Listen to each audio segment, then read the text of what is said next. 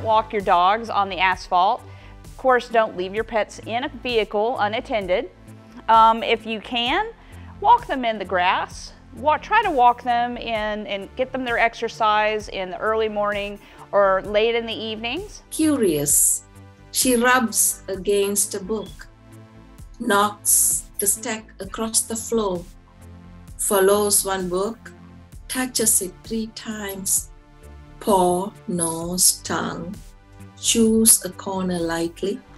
Bevan again trying to make a name for himself, but give is outside. I wow, believe that's to Sparks, and Sparks look out! Takes it down the sideline, foot race to the end zone, and Sparks will score.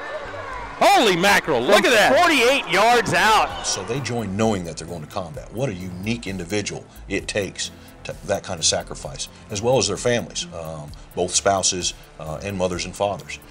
So just a very, very unique, smart, savvy young soldiers that we have, just performing outstanding throughout our ranks. This is the first TV film camp that we've had. It's part of the Career and Technical Education branch of Williamson County Schools.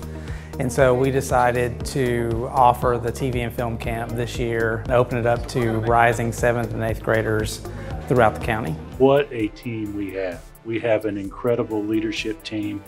And when I talk about leadership, I'm talking about everyone in the district. Somehow, some way, everyone who serves our students is leading.